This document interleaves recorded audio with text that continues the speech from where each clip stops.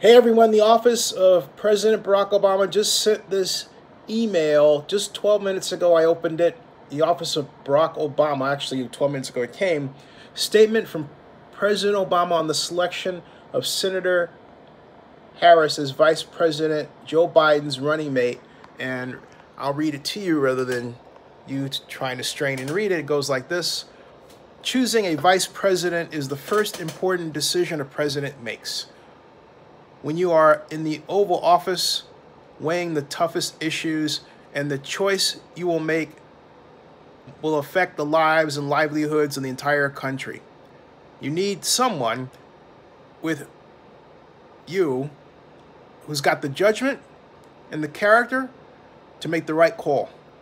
Someone whose focus goes beyond self-interest to consider the lives and prospects of others. Joe Biden nailed this decision. By choosing Senator Kamala Harris as America's next vice president, he's underscored his own judgment and character.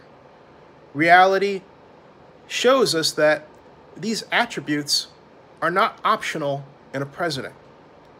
They're requirements of the job. And now, Joe has an ideal partner to help him tackle the very real challenges America faces right now and in the years ahead. I've known Senator Harris a long time.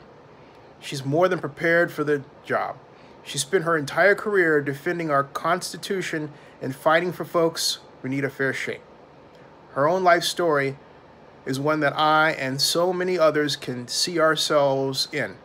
A story that says no matter where you come from, what you look like, how you worship, or who you love, there's a place for you here. It is a fundamentally American perspective, one that's led us out of the hardest times before. And it's a perspective we can all rally behind right now. Michelle and I couldn't be more thrilled for Kamala, Doug, Cole, and Ella. This is a good day for our country. Now let's go win this thing. That's from the office of President Barack Obama a few minutes ago.